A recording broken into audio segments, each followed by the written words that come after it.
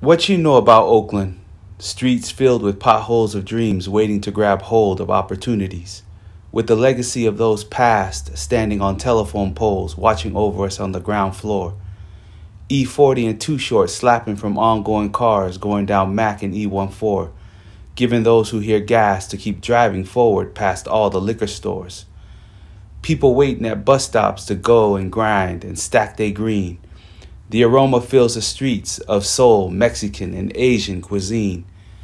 And somebody tell Becky she ain't invited to the barbecue.